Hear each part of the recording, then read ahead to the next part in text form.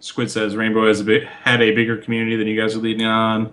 No, it wasn't Halo, but Vegas 2 had a large and steady community for years.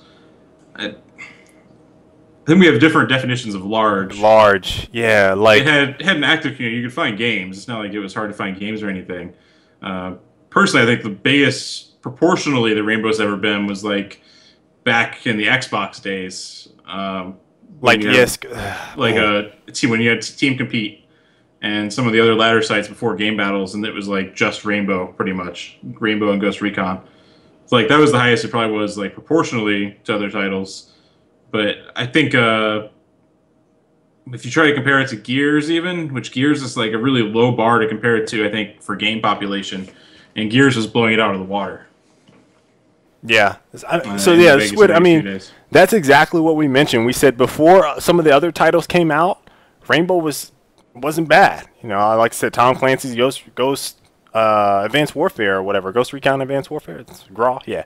That was out and that was pretty popular, and I felt like Rainbow was probably about that level at its peak, but I don't feel like we're leading anyone on with saying that the community relative to the landscape was smaller than everything else that was out. Now, we're not saying that it wasn't a sizable community or a dead community, but it definitely was not larger than Call of Duty, Halo, Gears of War, Saints Row probably at some point in time, or even now. Like if you say it's might be on par with it, maybe.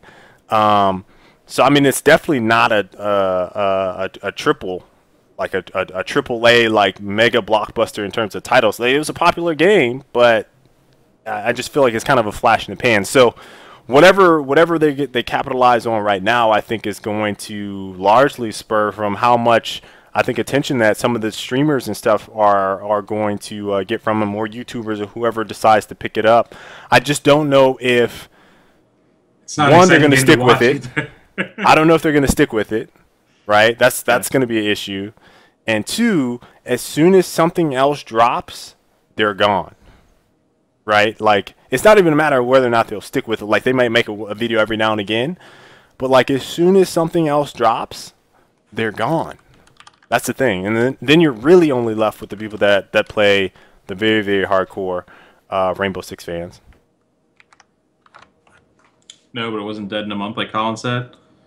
Dead's probably the wrong term.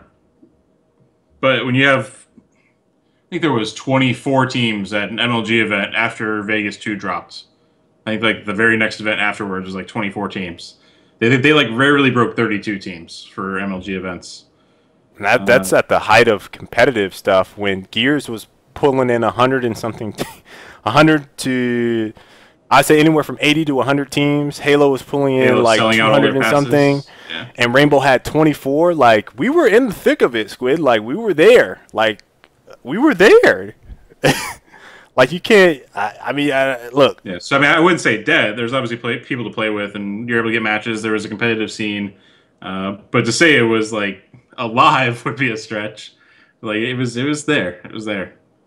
To me, it would be like the same size community of I don't know. There's like tons of like free to play shooters with similar size communities, like what Rainbow was, in my opinion. Like Combat Arms would be like a kind of like the comparison I would draw.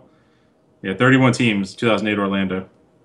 I don't think they've broke 32 more than once in all the Rainbow MLG events. You were pissed when Rainbow Six Patriots was canceled. I just don't know if I don't know if it'll have the legs. I really like at times I like the gameplay. I do like what Siege has to offer. I did like a lot of things that a lot of the gadgets. Seems like make some compelling gameplay. It'll be curious to see like how one-dimensional it gets over time, as far as like yes. which ones you can actually run with.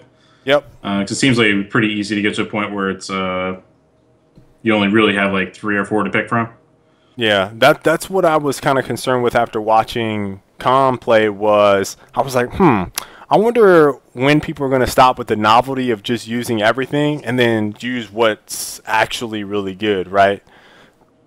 Because I feel like that's probably what's going to the ultimate meta is going to be, let me use these 2 or 3 things, and then if they're not keeping up with balance for the game because the community isn't there, then you're going to have an issue of the game being not balanced because they don't have the community to put in the resources that they need because they're not generating money in order to make it worthwhile, right? So it could be a vicious cycle for the game.